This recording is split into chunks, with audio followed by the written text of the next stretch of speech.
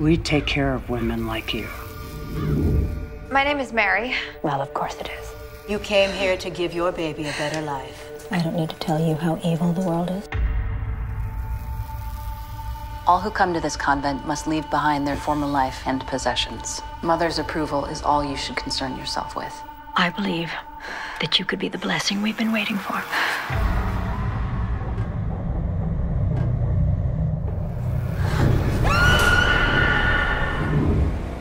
What is going on? Mary saw something. A face. My policies are strict, but they are there for a reason.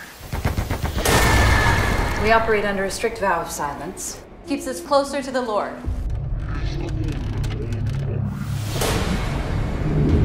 Your pain only brings you closer to Him.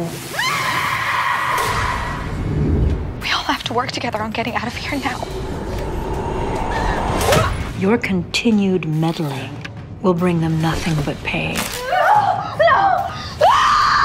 You are immoral, corrupt, and vile. Help me! I rename you Agatha.